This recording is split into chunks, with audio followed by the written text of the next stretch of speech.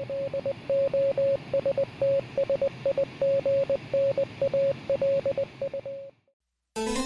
evening, welcome to MOTS presents MOTS Ado About Nothing. MOTS Ado About Nothing. MOTS Ado About Nothing. Where we apply the revolutionary MOTS scale to classic and contemporary literature. MOTS Ado About Nothing. MOTS Ado About Nothing. This podcast contains mature content, spoilers, language. You have been warned. Good evening and welcome to another edition of MOTS Ado About Nothing. My name is Chris Morgan. I'm here with Veronica Hernandez. Hello. Stephen Hermosi. Hello. And Scott Thurlow. And I have invented my own imaginary place to live in. Hello. Today, the short story we're going to be discussing is Cimmeria from the Journal of Imaginary Anthropology by Theodora Goss, published July 2014. Does anybody want to give a brief funny logline synopsis? So I sort of tried it with what I just said. Basically, a bunch of college students or like graduate students who are studying anthropology with their professor decide to invent, like on a whim almost, decide to make up an entire history of a culture and like kind of a third-ish world country, sort of developing country, I guess we'll say, that doesn't exist, but then they find themselves oddly in that very place, studying the culture and so forth and people that they've literally invented in their own minds that are now real. Yes. Mm-hmm. And, okay. Well, the story starts with our protagonist, Pat Nolan. He's, as Scott said, with, three of his other colleagues. And, I really got caught up in it and I totally forgot that, you know, what was real and what was imagined. All right. He's talking about walking this land with his guide. It's, Cimmeria is probably, you know, I'd guess Syria-ish kind of. That's what it sort of felt like based on the description. But they kind of mix things up because, they have the leader of Cimmeria is the Khan, and he's got, three children, Talia, Anur, and, Shaila. And actually, did I just pronounce that right? Sure. Shaila, and a fourth child that they don't acknowledge, because if you're a twin, one of you is the person and the other one is the shadow. So you have Shalias. God. It's part of their like beliefs, but again, based on the things that the students themselves apparently made up. Like that's part of the actual, or what became the actual culture is that's how they view twins. Sure. Yeah.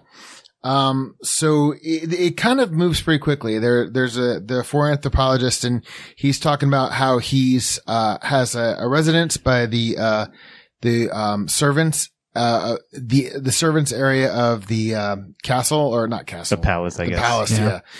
And, he just gets in good with the Khan and, his colleagues, I believe, go their separate ways. They kind of. Well, they're all kind of, studying different sections areas. of, one goes back to Wisconsin, get married, right? And yeah. So basically he's left alone and he's, in the palace with these three kids. And they don't really, the time jumps in this are really interesting. It's kind of hard to, it's a little bit unclear, I guess I'll say. Yeah, because he's talking about, like, 1 minute the Khan's, showing him his, 4 kids and, 3 kids he counts, saying that, his wife and their youngest died.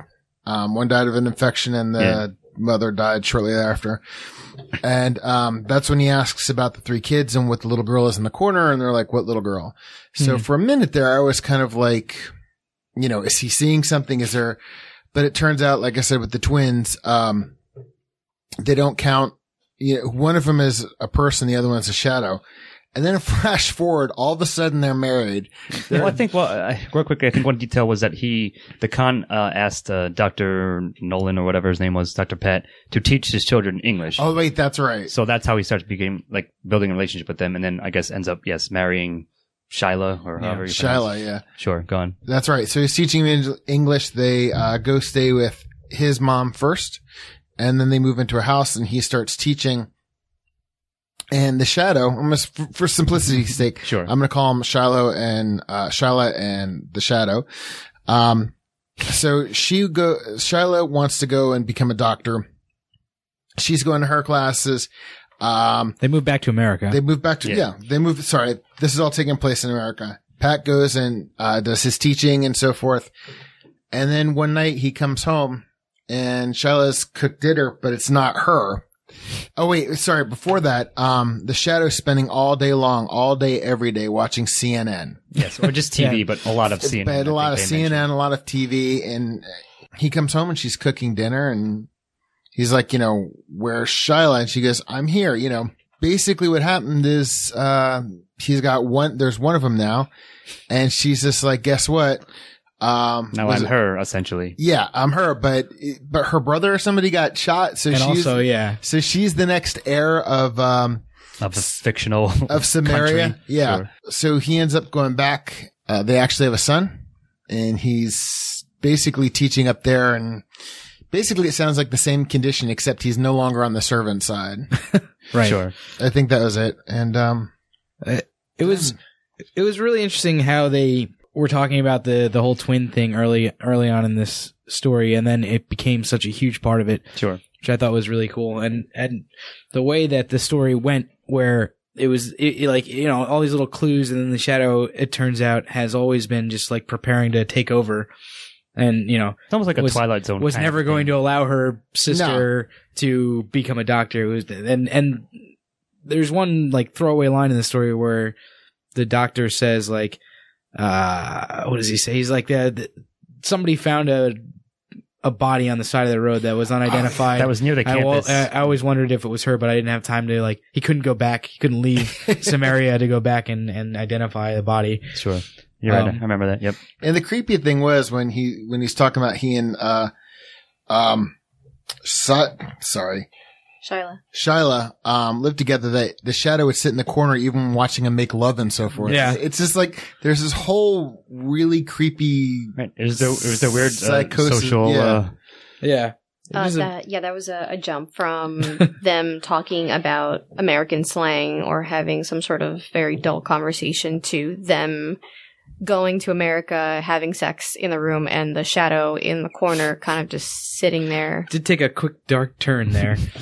Kind of, but yeah, so, and then it just sort of ends really like. Yeah, it basically, that's basically kind of it. trails He's off, I guess I'll say, but yeah, I'm going. Yeah, he's just talking about, his son being bored and that he's still in Cimmeria. And then at the end of the story, there is a fake biography on it, reprinted in the Journal of Imaginary Anthropology. Dr. Patrick Nolan. Dr. Nolan is currently a professor at Curzon University. He is working on a history of modern Cimmeria. Yes. So he's got trapped in his own fictionalized world that he invented and teaches there now about it, oddly. So, I mean, I liked it well enough overall. I did like the initial setup. So I don't want to jump the gun. I'll probably speak more about what I'm going to say in themes in a second. But nevertheless, I enjoy this kind of setup, and I've seen things like it before. But this one was, I think, executed well enough. I might give it a 2 out of 3. Intro and conclusion, I'll give it 1, 2. The body was, yes, it was fine, but it's sort of, because of the weird time jump thing we mentioned, and just just generally it, not that it was lacking, but I think it was the weakest part of the story compared to and of course I'm always going to love the ending where you get trapped in your own imaginary thing. But other than that, I think it was solid overall, but just at least the body, not enough for me to give a 1, but I think I did enjoy intro conclusion pretty well. I have to agree. I think I have the same issues with the story overall, but I really did like the way that certain characters were presented, certain explanations, and you really are encountering, the two different cultures, one kind of standing there, not judgmental, but not understanding how they could think this at the same time, Cimmeria and their community looking at the Americans as they're trying to understand their history with some sort of, I don't know, they weren't really trusting, but at the same time, they felt that any ideas or anything that they were being questioned on, they just, they were very strong on their beliefs. So, I mean, as far as that, I would just real quick, even though all our beliefs were invented by the Americans. Well, then again, do you, and I'm sure you're going to go into this, but I mean, do you know it was invented? Sure. I mean, is there really a clear idea that this was in fact what happened? Sure. Or is this, again, was he stuck in it to begin with? but I would give it a 2 too. All right.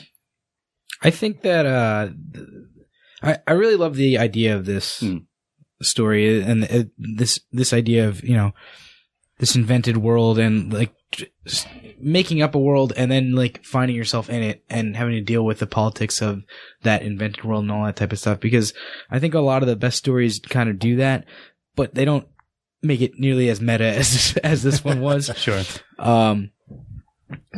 But overall, it was strong. It kept me reading the whole time. I think I'll probably give it a 3 for the intro, body, and conclusion. I'm not just saying this because it was my choice, but I'm going to give it a 3 too, as well. Because to be honest with you, I forgot really quickly. It was imaginary. I started. Sure, you're saying it was immersive or well. It was immersive. So to me, really, it was. I could divide the story into 2 parts. Intro, body 1, body 2, outro. Because to me, it was kind of like this curve, this hill that you went over, and it was really fluid. So yeah, I got to give it a 3. All right. Okay. And Scott, themes. All right. So as I briefly mentioned, that this story reminded me of something, and I believe there was a line outright in the story where one of their little group of the graduate students is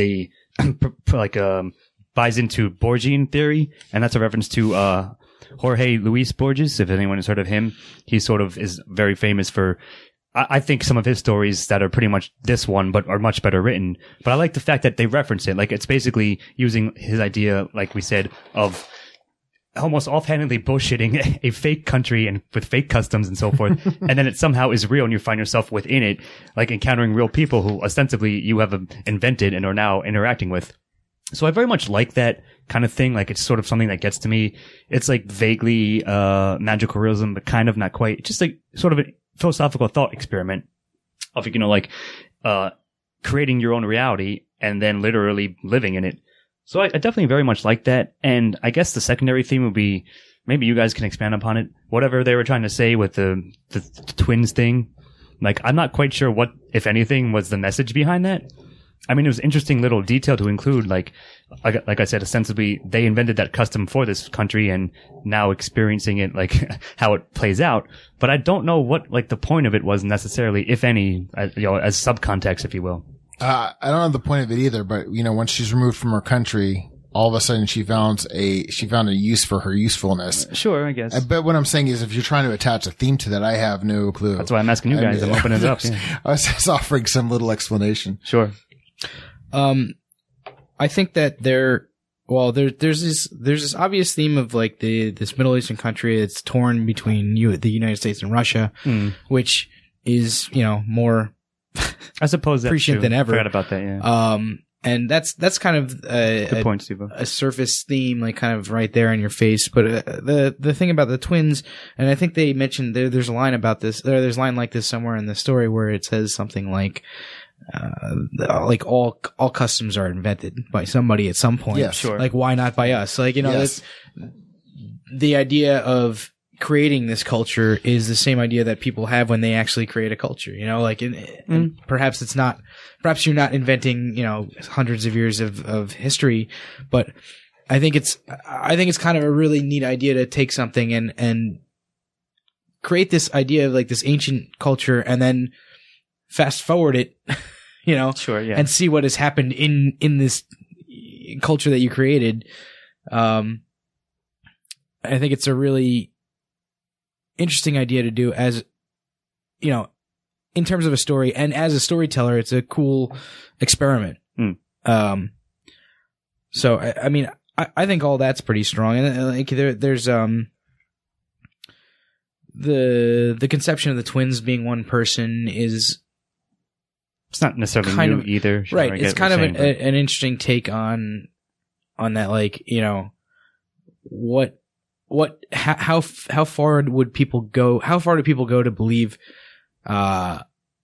something that they've been basically brought up to believe, Can you completely make another person not exist in your mind? Yeah. Because you have been brought up in that, believing that part of your culture, sure. And I think as strange as it probably sounds, there probably is evidence that something like that could happen, you know? No, I definitely agree with that. I'm just saying I'll probably give it a 1 at the end of the day, just for the thing I said initially. And whatever they were trying to say, again, if anything, with the twins thing, like that's probably like the best angle that I've heard yet, so Steve-O so far about it. But I didn't really think about it at the time, and I don't know. What do you think, Verno? Yeah, I have to agree with Scott. I really did like the idea of what's real, what's not real, you know, who's really able to perceive what's going on, who isn't, who's reliable, who's not reliable. You know, I'm sure we're going to touch on that later on, but, as far as the twins, I have no idea. What are they trying to say? There was a lot of superstitious things like the cats and the dogs. Oh, that's right. The cat would be, in Cimmeria was thought of as something that was respected but also feared. No cats were treated. I think it was. I think they said it in their custom, in their fake customs, that the cats represent like guiding you to the afterlife or carries your soul or something. So you can't kill them, and they're like all fed. Yeah, go on. Right, and you know, I guess there was no harm could come to them, or else you can't even sell them, right? Right, you couldn't sell them, but every house had a dog, so it was very specific to the cats. The idea in the culture about the cats was really interesting. The idea of the twins, and also who played into it, who could see them, who couldn't. Would they not see it, or did they really not see them? Because when they came to the U.S., they talked about how the mother, once they picked them up from the airport, she didn't really talk to them. Was she actually there, or wasn't she? Or was she just not talking to them because she was following along and she thought this was just a culture thing that she had to respect? So I really, really enjoyed that. As far as themes, I'm going to give it a 3 because I think that... Or a 1, you mean? Well, we only have 1 point on this one. Oh, my bad. So I'll give it a 1. I think that at least on those points, it did very, very well. It definitely kept my attention. So there you go. Yeah, I agree with most of that. 1's all around there. Yeah, I'm going to give it 1. I'm ashamed, as I said, I forgot halfway through it that it was imaginary.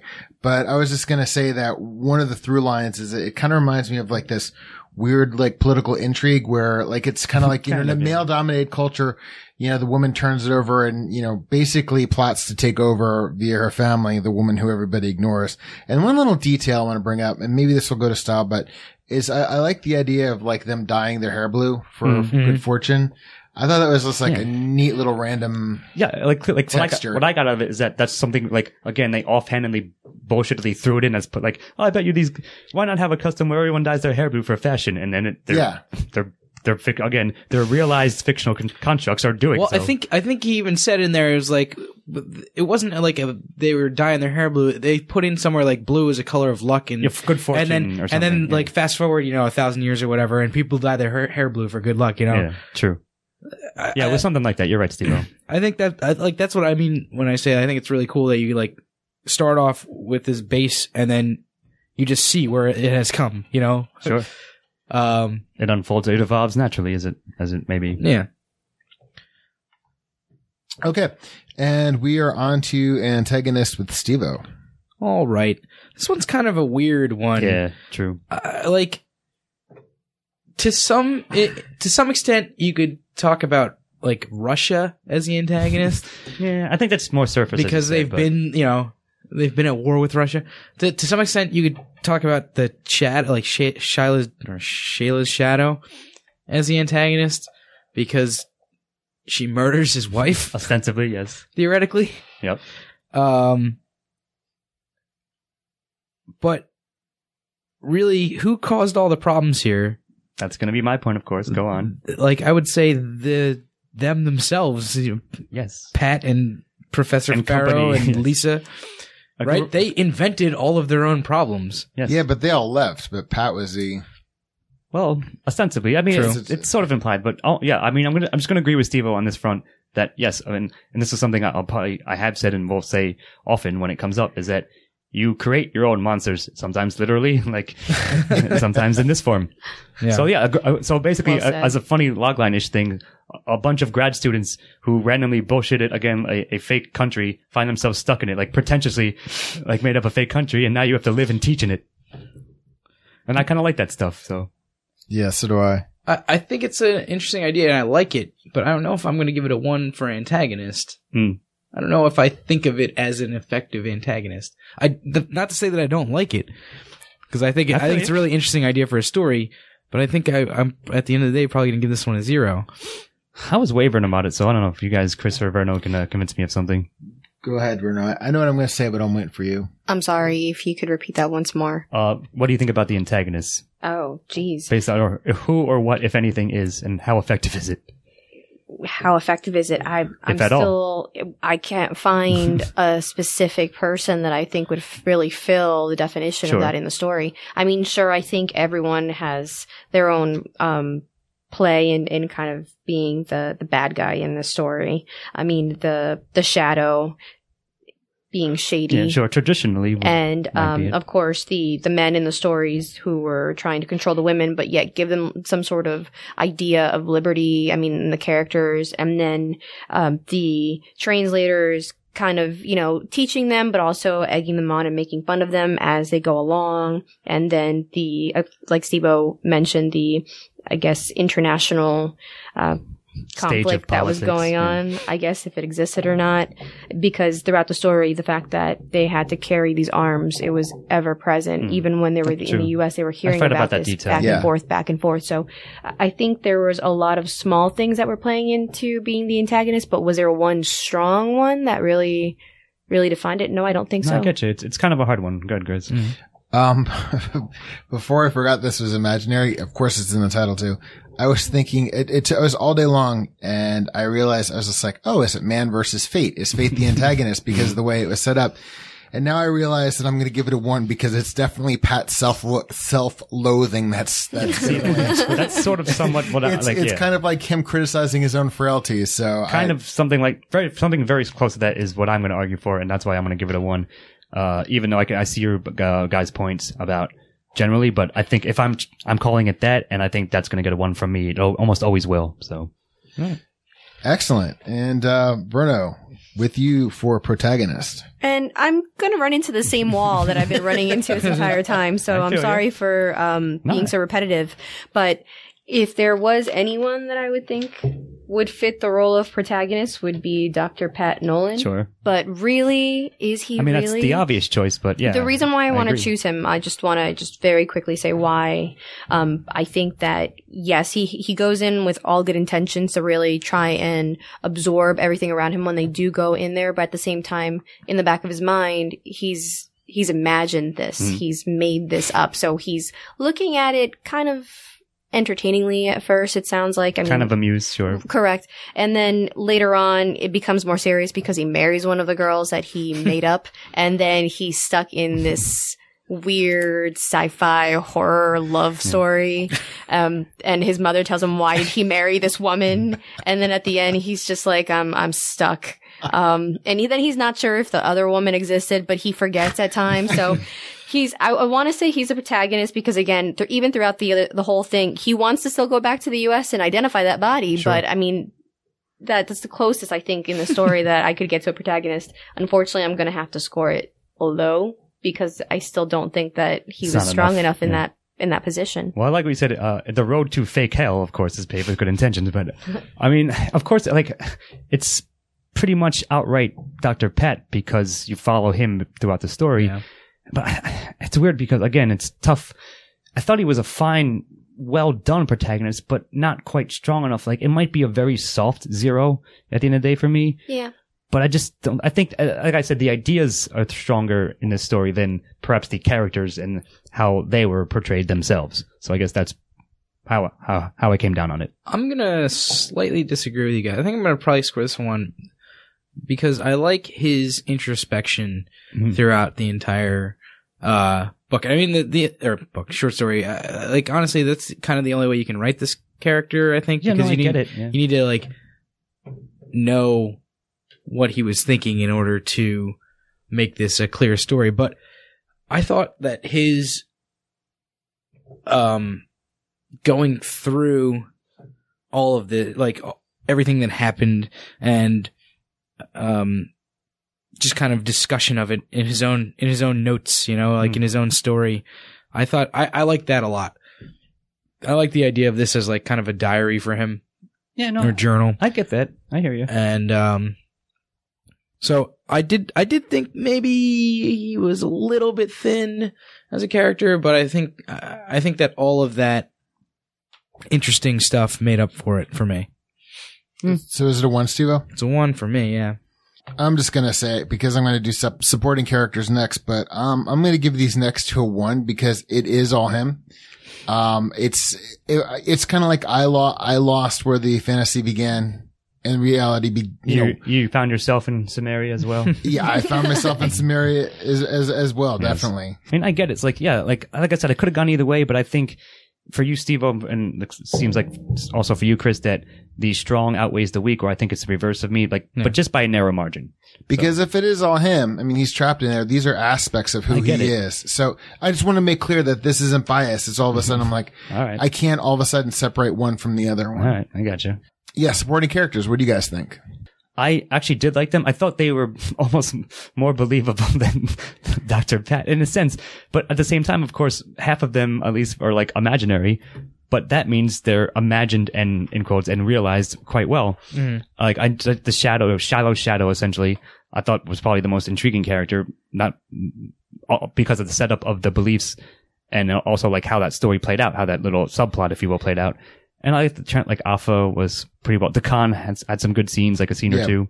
So I like them all. Like I believe them again, as you said, Chris. Like even though they're like doubly fictional. They're fictional people in a fictional story that's created by a fictional person who's creating their own fictional world. And it's like turtles all the way down. But all I'm saying is I like the supporting characters that were in the story, possibly better than, as I just said, the protagonist, ostensibly himself. I agree. I think they really fill out the world. I don't have too much more to say about supporting characters. I like them, and Scott, you named basically all of them. I mean, there's not many, so. I thought that the world felt full to me while I was reading it, and that's what I look for supporting characters to kind of manage a lot of the times. So, yeah, I mean, and Shyla's shadow was a very intriguing little thing to put in, something different that you don't normally see in every other short story. Yeah, absolutely. The fact that a lot of these supporting characters didn't have a lot of dialogue, which again, we're going to touch in a second, but the way that they were described, the shadow walking 6 steps behind at all times in the corner of the room, sitting while they're watching TV, that it gives you an idea of that person if it ever existed. And I just want to mention that Lisa was one of the graduate students that went over there, and she had no dialogue, I think, in this story except for description of things that she did in creating this world in their mind. But at the end of the story, when they do go back to Cimmeria, it's because centuries ago, one Khan was convinced to give his daughter the ability to become the heir. To inherit the throne, yeah. Yes, and the main character, Dr. Pat Nolan, says, he pretty much damns her, like, damn you, Lisa, for inventing this in the back. Or it was probably like her, but I mean, those kind of comments or ideas or thoughts in the story, I really think gave the secondary characters a really nice, There's a depth to them. Yes. I agree. So I'm giving them 1. Yeah. As will I. Yep. And Scott, it's on to you with dialogue. All right, so this is another one I was sort of iffy about, or like kind of flip-flopping. So, and we run up to this problem a number of times at this point. We're doing things like this. Is that, should I take every like internal thought from Dr. Pat as dialogue, or should I put it into style? It's difficult to cut up. Sometimes we sort of convince ourselves to do it one way or another. So I'll just handle, I guess, the actual spoken dialogue first. It was okay at best. But as you said, sort of, Chris, it's not necessarily the whole point. The whole point is his internal, like, dealings with the situation that he created and found himself in, and everyone else around it. So if I take it to be as such, then both of them together would probably get a 1. But if I'm going on just the spoken dialogue, I think it's just not good enough to give it a 1. So you guys can convince me, like, whether or not I should, in fact, enfold that into dialogue. You basically just said exactly what I was going to say, Scott. I mean, I'm taking the internal, all this, like, as part of the style. It's a journal style, and it's all really interesting, and yeah, it is good. The actual spoken dialogue is all right. Right. It's not worth a 1, I would say. Yeah, that's pretty much how I come down. And it's funny because I figured you might say this if I didn't first, Steve-O, but because like I said, I know we discussed it. So what do you guys think over there? I can't add more to that. I think you guys pretty much said Do you agree exactly. with the way we broke it down? Yeah, I think that's exactly how you're saying, if it was just dialogue alone and you're taking that as, in the story, then yeah, I would think that it's a little bit weak, but I think that, yeah, it's the thoughts that Professor Nolan had. I really think that was more dialogue in the story than anything, so I'd give it a 1 too. Okay. You're giving it a 1? I'm giving it a 1. Because she's unfolding that into dialogue. Okay, so you are taking... Okay, actually, I'm going to give it a 1 because all of a sudden I realized that the Shadow, out of all the characters, because all the characters kind of seem like ciphers, even his wife, Sure. but she seems to be the one who comes alive. It's kind of like that's a part of her, because I remember I was reading this and I thought, everything's serviceable. And with me, dialogue has to kind of be like either non-existent or serviceable. And what I mean by non-existent, like banal. Yeah. But her dialogue with him when he comes home and, she's like, what do you mean? I'm Shyla. I've always been Shyla. The only Shyla there is. I was like, this is creepy. And sure, that was a good moment. But I know that stuff, but dialogue like that and endings like this always get me. I think I always like that. And the fact that we were talking about the supporting character and I started thinking about that she really seemed to be, whatever part of him was the most self-loathing in a way, that was her. So I'm going to give it a 1 for definitely her. And then for the reasons that Bruno said. All right. I'm going to shift most of the credit to style and give dialogue a 0. Yeah. When we'll come up to that in a sec. Okay. And Steve-O with style. So style, we kind of just talked about this. Exactly. I thought that the journal style was really interesting, and that's where a lot of the most important, quote unquote, dialogue came from. It was all his internal thoughts, and that was where the interest in this was. And not only that, not only it being journal style, but it being the story of an invented land was really fascinating for me. Sorry, a fake journal of fake anthropology. Right. Imaginary. And it becoming real. Like, there's so much about this style that I really loved. This is going to probably my strongest one of the. Agreed. Of the entire, of this entire story. I'll leave the rest up to you guys if you want to talk about anything else, but I loved it. No, I don't have much more to add. Like you said, we just covered it, and I gave you my reason why. And I think, yes, it's probably, if not the strongest, one of the strongest ones for me, if I cut it up the way I just said for style. I kind of knew right away when I started reading this by paragraph 3 that style was getting a 1 because the descriptions he gives of the bizarre and the tastes and the smells, yeah, it was all very well done. I'm just saying that really hooked me into making me believe this was a living, breathing world. And then when things would fade in the background, and then when shadow would, there's a lot of contrast in the story. So sure. Yeah, and I can't add any more. I think we've really covered. You give it a 1. Mm-hmm. All right. Okay, and Veronica, would you recommend Cimmeria from the Journal of Imaginary Anthropology? So at first, my immediate reaction was, what? All right. But now kind of going over the story and actually having this conversation with the three of you, I would have to say that I would recommend it. Would it be a strong recommendation? It would be a soft one. Mm-hmm. I don't think that, we've gone over all the areas. I don't think it would be that strong of a story that I'd say, hey, this is definitely something that you need to read. Again, because Scott, mentioned it earlier. This is something that I've seen this style with other authors, and I think they've done a much better job at it. But I wouldn't say don't read it. It would just be a soft one. I pretty much would say exactly what you just said. If I can just rephrase it, yeah. As I said, I like this idea, so I like it when it's executed, and I think the story executed it pretty well. It's just that as it itself referenced Borges, and as I did, I would probably recommend one of his stories first. But if someone's like, hey, I came across this story, should I read it? I'm like, yeah, you know what? It was pretty solid. So it was not a strong recommendation, but I don't think I can give it a 0. I think it was an enjoyable read, and I'd probably read it again, later down the line at some point. As we both said, Veronica and I, that there are just other things that do this better, but this one was perfectly fine too. Yeah, I mean, I'll give it a stronger recommendation, I would say. I really like the I've been saying this the entire time, but I really like the idea of this story, and it kind of swept me off my feet for 25 minutes while I was reading it. I didn't notice time going by. Sometimes when you're reading a bad story, it's just like, God, when is this thing going to be over? Like this one was kind of, it was, I started it and then I was done, pretty quickly. It seemed sure. Very fast. So I would definitely give it a recommend, and it's a short story and it won't take you very long to read. So, check it out. I agree with Steve-O, for all of his reasons, except that it wouldn't be like hey, everybody's got to read this, but the people I know who want to read this, I would definitely, exactly what Steve-O said. And I'm an asshole that I picked up. I got so immersed, so I'm definitely going to read this again myself. All right. Well, technically it was your pick anyway, but you're still. I know it was, and I'm an asshole, and I, that's cool. This week got busy, and I have to admit, I read the 3 stories today while I was waiting for my car to get done. So, all right. Nothing wrong with that. No, but the thing is, the 3 stories captured my attention, so, There you go. Okay, so, the scores? I've got the scores here.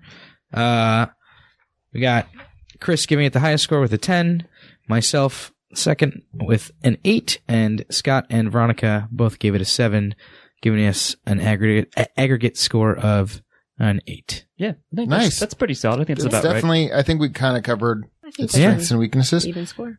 Alrighty. Well, that's been it. My name is Chris Morgan, and I have been here with Veronica Hernandez. Have a good one. Stephen Hermosi.